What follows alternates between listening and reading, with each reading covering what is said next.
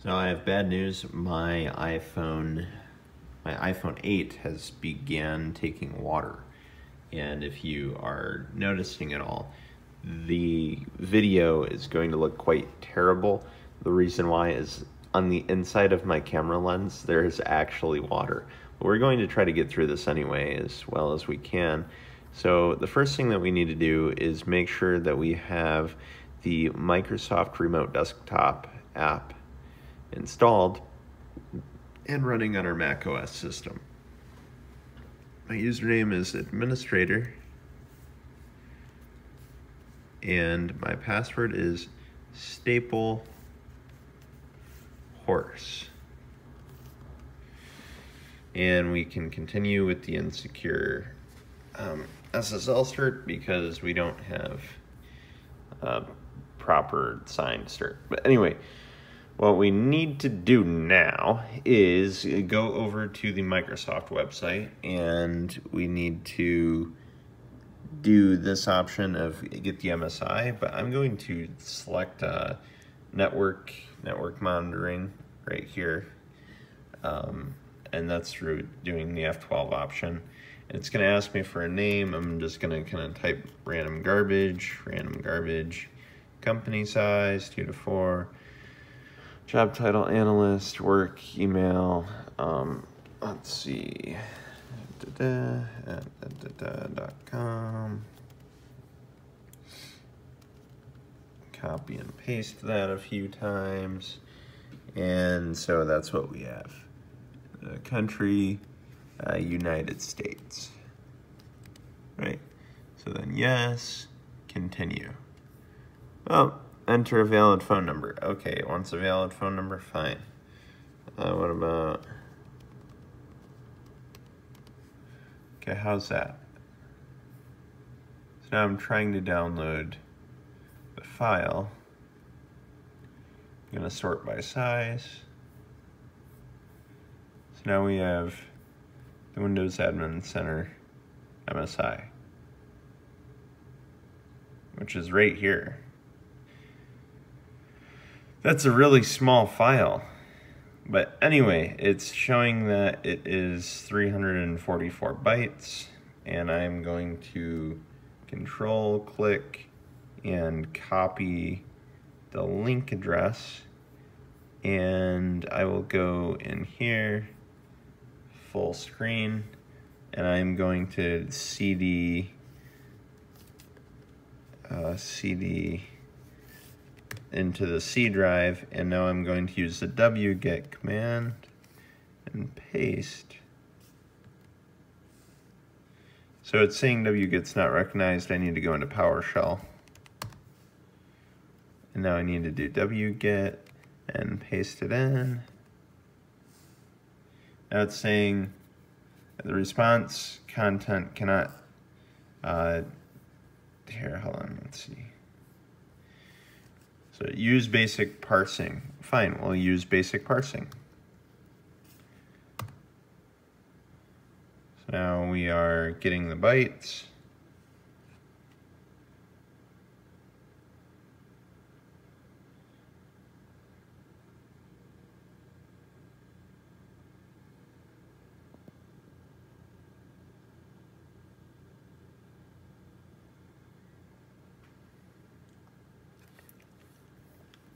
While this is doing its thing,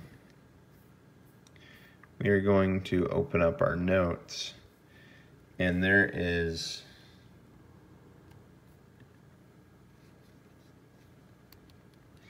this here. Not sure how well you can see that, but I took this from a website and I'm going to copy it.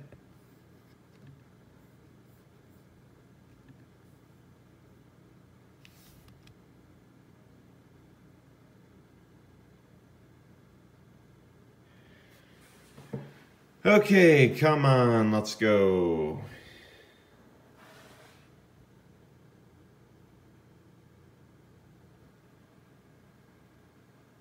Not real sure how big this is.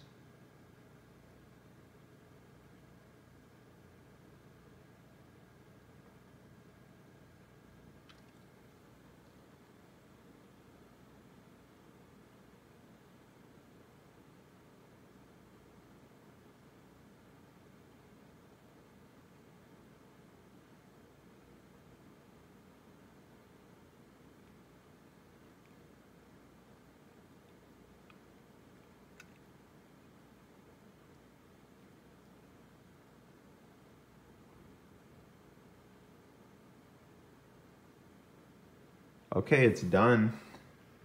Let's view the directory.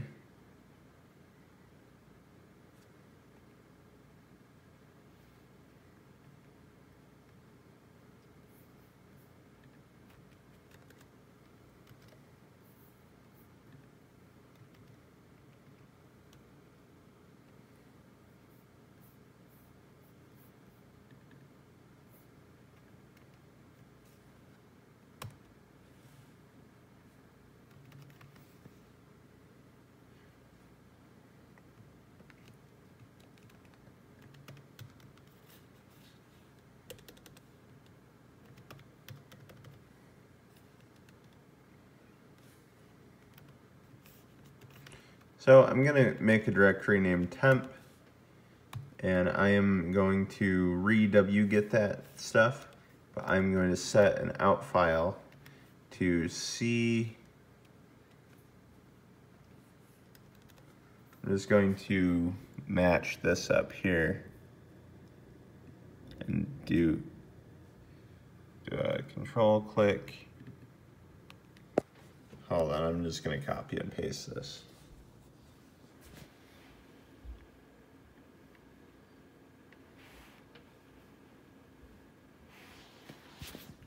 So I'm just matching up this command here, right here, and matching it up with my wget command involving the use basic parsing with the out file, and I'm just copying and pasting in to match up that MSI.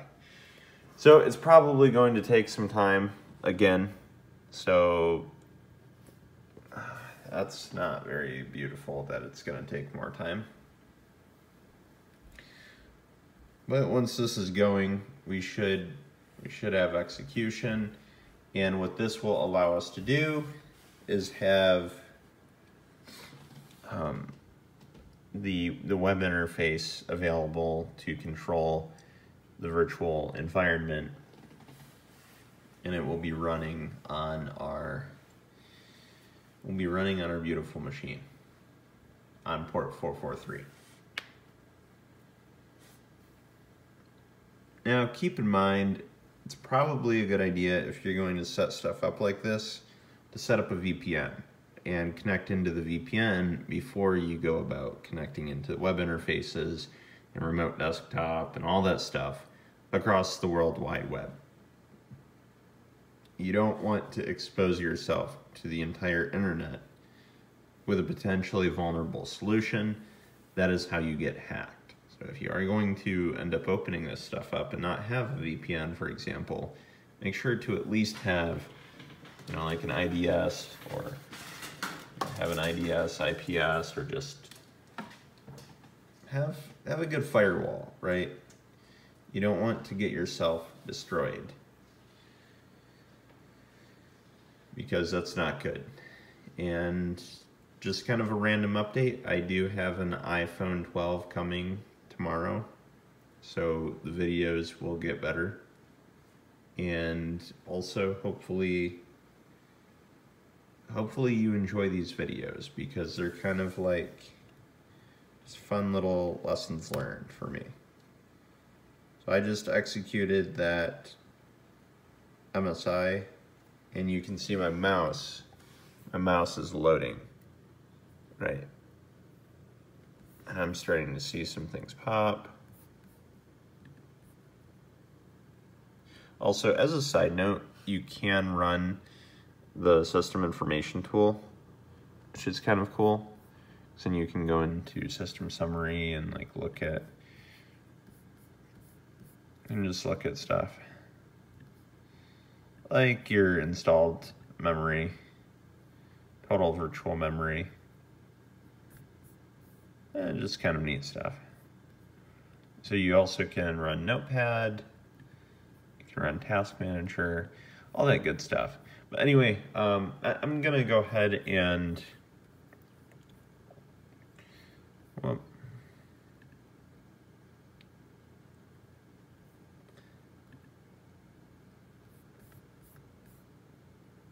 yeah, so here you go. So not sure if you can read this because blur, but msinfo32.exe is in system 32, and Notepad is in there. So it's kind of neat that you can go through and start executing random stuff and see what runs, what doesn't run, kind of trial and error. But anyway, let's just pray that this iPhone 12 gets here quick, because this autofocus is really terrible when you have liquid on the inside of your camera lens. I mean, look at that keyboard. You can't see a damn thing. So, I mean, I guess, I don't know. But anyway, what we're gonna do now is get the IP address of the system, which is right here, and we are going to copy it, and then I'm going to get out of RDP, and I'm going to open my internet browser, and I am just loading this IP address. I am just loading the server's IP address in my browser, but I am using HTTPS, right? So that's important. HTTPS, yeah, HTTPS // your server's IP. Then you're gonna need to go to advanced and continue on through. And it's going to require authorization to get in. This is just gonna be your admin login. So administrator, staple, horse. So I ended up doing administrator, staple, horse. And you can see I can now come in here and select add, and I can add, here I can add Azure VMs, I can add server clusters, servers, connect to Windows 10 PCs. So we've got all that good stuff. Inside here we've got all connections. We can do server manager, or we can come into computer management, cluster management. We've also got view PowerShell scripts up on the right. So we don't have any scripts for this area. Try a different tool. Notifications. Anyway, long story short, we have access now to come in here, and we can add different hosts, right? Or this Windows system right here, right? If I click on this Windows system, once I click into it, I now have kind of some settings here. I can go in at the bottom left to virtual machines. And now I can actually add virtual machines into the server, right? So I can do new, I can import, I can click on PowerShell. And now I actually have PowerShell.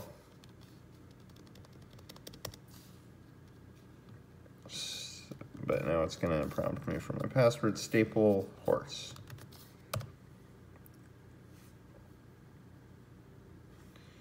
So let's do who am I? So stuff works. We can see the list of running processes. It's kind of cool to have this all right from an interface. I think if I'm not mistaken, I have that MS. Let's see if we can scroll to the M's. Oh yeah, MS Info 32. So if I click on it, I can then click End Process up here. And I'm going to select yes, I want to end it. And it just said that it successfully ended the process. So now it's no longer running. I can click into storage and see what kind of storage we've got. And here we can see I've got a disk.